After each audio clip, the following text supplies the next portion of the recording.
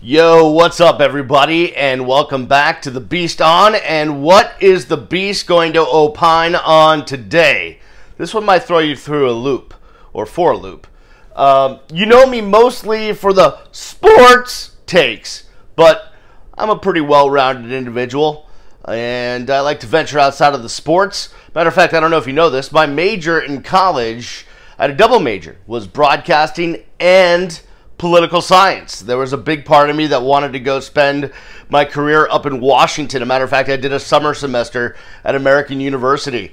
Got my only A+ in that semester. How about that? Rocked it. Was an example for the students in that program, that special program of the kids that were invited up there.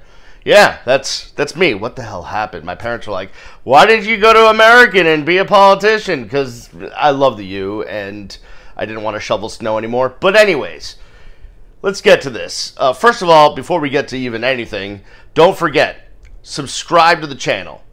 It doesn't cost you anything to subscribe. All you got to do is have a YouTube account, sign up. It's real easy. If you have a Gmail account, it's even easier. And you just click subscribe. Bingo! Bongo! Bango! You're good. Now, if you really want my content, you hit the little bell on the page, and then you get notified when there's new content up. The other thing you can do is follow me on the social media, on the Twitter, on the Instagram, at Miami Radio Beast. And thirdly, since it's Giving Tuesday, and I don't want to make this seem odd or weird, I'm not looking for handouts or charity. What I am looking to do is build an independent media empire, free from the man telling me what I can say or do. And you can help out by being one of my patrons. I have a Patreon page. This is a way to support what I'm doing. So you can go to Patreon, patreon.com/Brian, BRIAN, The Beast, London.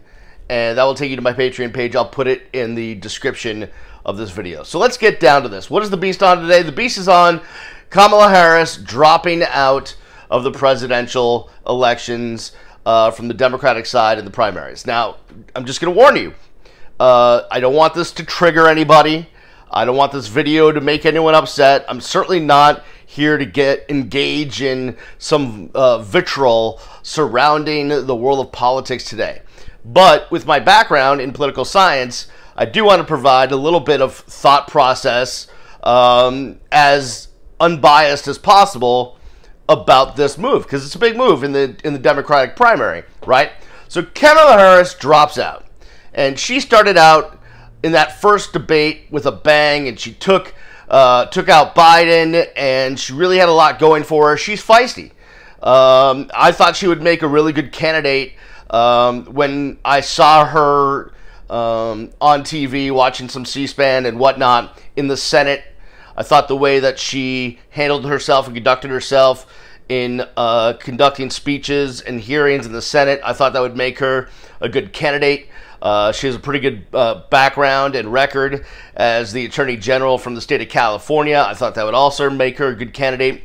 But she's mixed and biracial, and having part African-American background, her really not polling well with blacks in America, I think really hurt her chances from the get-go.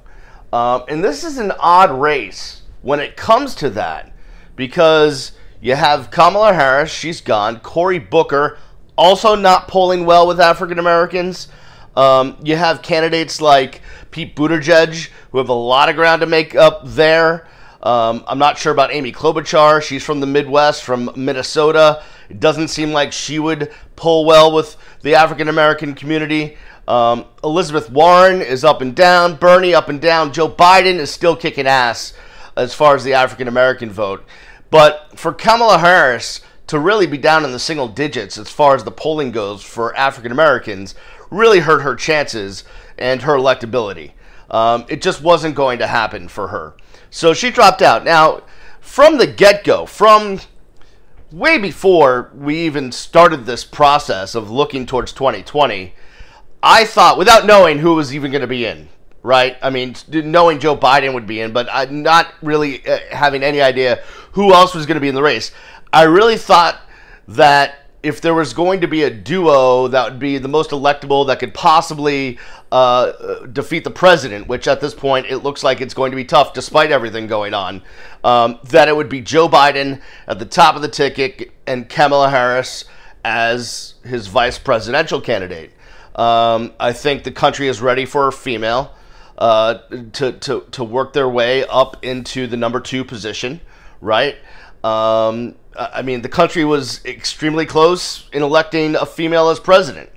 And we could go on about that forever. I won't break that one down, but, you know, Hillary tried going to some states. Just saying, bad political strategy, and amongst other things. But I thought the strongest kind of duo would be Biden and Harris. I still think might be the case, although now I think Harris might bring down Biden, possibly if he wins the nomination, but still look for that duo possibly to be out there.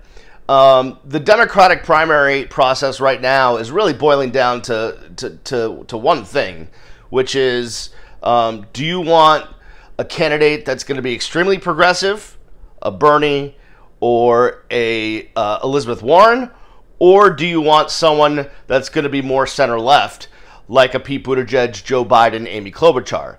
And that's what you got out there. Those are pretty much the 5. Anyone else? Cory Booker seems like he's out of it. I mean, you know, Tom Steyer, he's got all the money in the world, but I don't think he's going to, you know, he can spend all the money he wants. He's not going to get elected. The interesting one is Michael Bloomberg, although he's got some stuff in his past as the mayor of New York to deal with. Michael Bloomberg certainly has a name recognition. He's run before, and he's got all the money in the world to spend on advertising, which he's doing. So that's an interesting one to watch. I'm not sure where that goes.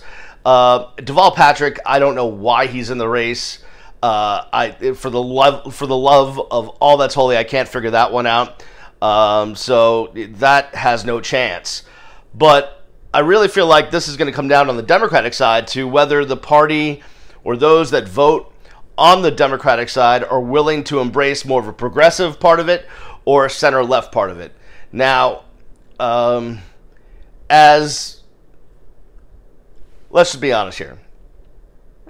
I will tell you where I stand politically, but this is not the good thing about this country, and the good thing about what I've been doing so far on the YouTube, and I've actually had people message me this, because if you follow me, you know where I stand, which is somewhere to the left of the snowflake situation.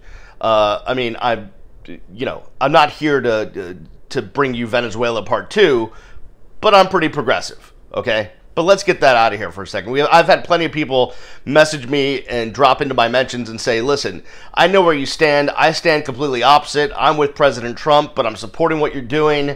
And in this world, right, if we can't communicate with each other, no matter where we stand on whatever subject, then we've got a problem, right? Whether it's I'm pro Manny Diaz and you're against Manny Diaz, if we can't come together and talk about it civilly, but not get at each other's throats, then we've got a problem. So it's the same thing in politics. So you know where I stand, somewhere to the left or to your left, or I don't know who's left. I don't know how this works.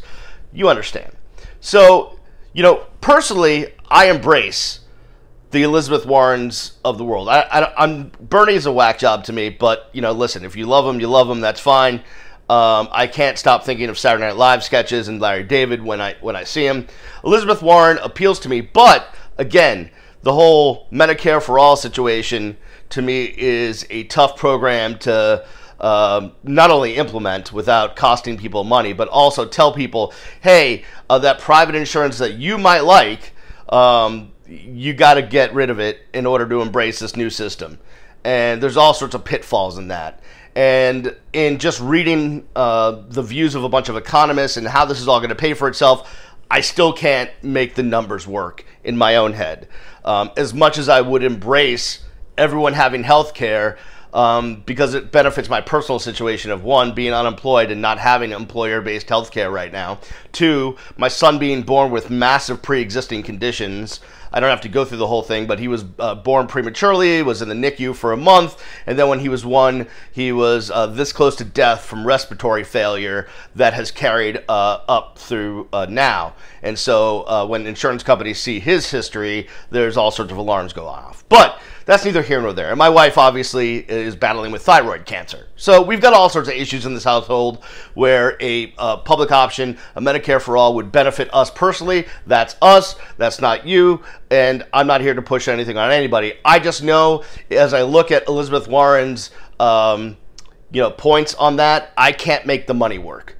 So that brings us back to Joe Biden and Kamala Harris as the duo that I think is going to be there. But there's one issue that has me a little bit up in the air about that, which is Joe Biden's 77. And I know that we shouldn't, I don't want to cross him out because of age. The president's in his 70s now. That's not the issue. It's just that I feel like he's on the cusp, just from watching him, of not being 1,000% there.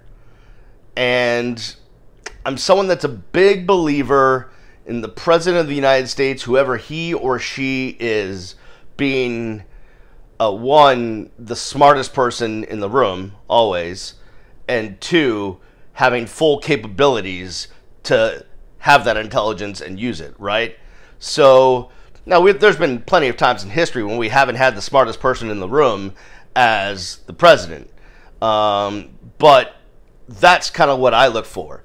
Can you be the smartest person in the room? Do you have the mental capability to handle that intelligence and make the best decisions for the country with that intelligence? I'm not sure Joe Biden does at this point. I can't tell. I can't tell how much of his gaffes are just Joe being Joe and how much of it is because of his age. I can't tell. So the race is up in the air at this point. It's interesting to see what's going to happen at the next debate. It's going to be interesting to see once we get into the primaries. Remember, I was reminded of this the other day. Ted Cruz won Iowa in 2016. Then President Trump came back and won New Hampshire and Nevada and South Carolina. But Ted Cruz won Iowa. So we make this big deal about Iowa, and in reality, it may not be, or sometimes isn't, or a lot of times is not the candidate who wins Iowa that actually wins the nomination. So a lot of the early states, the way they've made the electoral calendar, with Iowa, New Hampshire, Nevada, South Carolina, then a huge Super Tuesday. There's going to be some fast and furious things going on the Democratic side of things. Meanwhile, the president is dealing with his own issues, but the one issue he doesn't have to deal with, I mean, yes, Bill Weld is sitting out there, and God knows why, but he doesn't have to deal with a primary. He's not going to get primaried. So the president is starting off on better ground than the Democrats because he doesn't have to go through the process that leads up to the nomination. All right. There you go. There's a little bit of a political-ish, if you will, on Kamala Harris dropping out as a presidential candidate. If it's not for you, no worries. Don't watch it. Every video's got a title, and if there's one you don't like, you don't have to watch that one. I do it all the time, right? I watch Dr. Pimple Popper. I love lipomas. I watch the lipoma extractions. If she's got just, blackheads, that's not my thing anymore. I don't watch those videos. That's okay, though, right? I watch the other stuff. That's what this channel's all about. You can pick and choose what you want to watch, what you're into. Just know I'm going to bring you more than just sports.